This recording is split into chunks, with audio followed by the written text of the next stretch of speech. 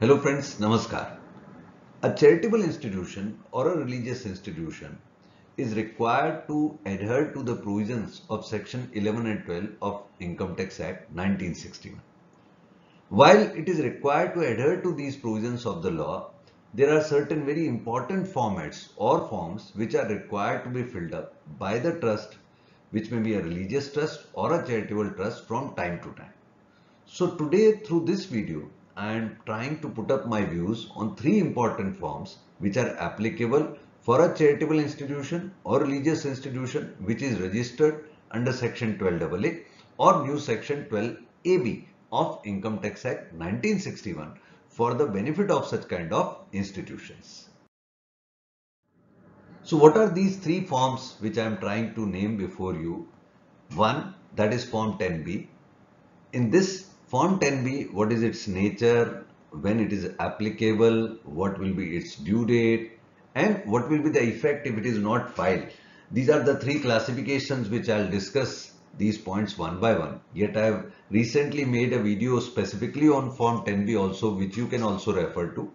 I'll be also discussing with you in apart from and in addition to form 10B, form 9A and one more form, that is form 10. So these three important forms are going to form part of today's discussion of this video. So let me begin with form 10B. Form 10B gets the color from the applicability of the provisions of section 12A of Income Tax Act 1961. This section 12A is very clear when it says that the provisions of section 11 and 12 can't be claimed unless certain conditions are fulfilled. And one of the important conditions of claiming 11 and 12 is that if as a charitable trust or as a religious trust, your total income without considering the exemption of section 11 and 12 exceeds the basic exemption limit, which is presently 2.5 lakh rupees, you are liable to get your books audited. So suppose you are a trust whose total income without considering 11 and 12 exemption limit is 7.5 lakh rupees and you are not filing form 10B, then for the relevant assessment year, you are not entitled to avail the exemption of section 11 and 12. Whereas you may say that I have spent each and every penny whatever I received as a donation. So not only spending is important, filing of form 10B is very important. So this is the nature of form 10B and its requirement. Now what is its due date? Say for the assessment year 22-23, for which presently ITRs are being prepared, even form 10B are being prepared, the due date is 30th of September 2022. Yet the due date of filing ITR for such trust where form 10B is applicable will be 31st of October. But form 10B needed to be filed by 30th of September 2022 by the competent chartered accountant, and same has to be accepted by the relevant trust, and it has to be then from the trust side accepted on its own income tax login. Now what will be the effect of non-filing? That is very dangerous, as you all can now understand that, okay, Mr. Bhatia, if it is not filed and it is applicable, then for the relevant assessment year, your exemption of section 11 and 12 has gone. So no trust, charitable or religious, should indulge into a mistake of not filing form 10B at all. Now I come to discuss with you form 9A, which is also a very important form, and technically I would give it a name attached to deemed application concept. Now what is a deemed application concept? If I put it up through an example, say on 30th of March 2022, a trust received 20 lakh rupees donation, and in last moment when it so received, it could not apply the amount immediately for charitable or religious purposes. And it is not so easy to spend the money in one single day because your financial year was closing on 31st of March 2022. So trust thinks that, okay, we received it, but we will apply it probably in the next year. So here, if the trust is able to fill up this form 9A, this is an example only of deemed application. One example, there can be one more example. I am putting up one example here. That, okay, if the trust fills up form 9A, then for the financial year 21-22 or assessment year 22-23, this 20 lakh rupees will be deemed to be applied for public charitable, public religious purposes, Assuming that in the next financial year 22-23, that is assessment year 23-24, this amount is duly applied for public charitable, public religious purposes by the trust. So if a trust is wishing to avail the benefit in such a fashion, then it has to apply online in form 9A. So when this particular form is applicable, this form 9A is applicable when you are interested in claiming deemed application. What is its due date? Due date is of filing ITR under section 139(1).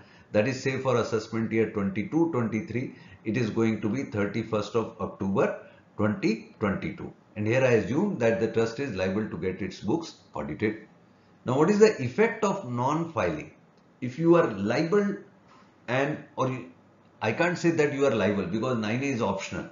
But suppose if you thought of that, okay, I should apply for 9A, I should apply for deemed application, but you are not doing so, then you are left nowhere in terms of claiming this option of deemed application.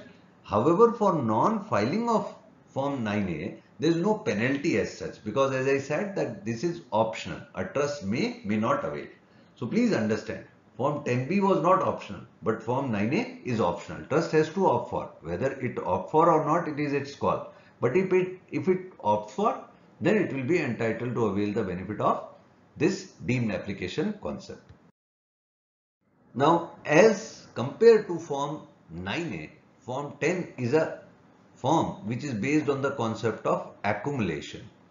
So now the term accumulation means that the trust is not able to spend the money. Say for an example, a trust receives 100 lakh rupees donation, out of which 15 lakh rupees is free accumulated. That is, the trust may use it for its further accumulations where the department is not asking the purpose and all.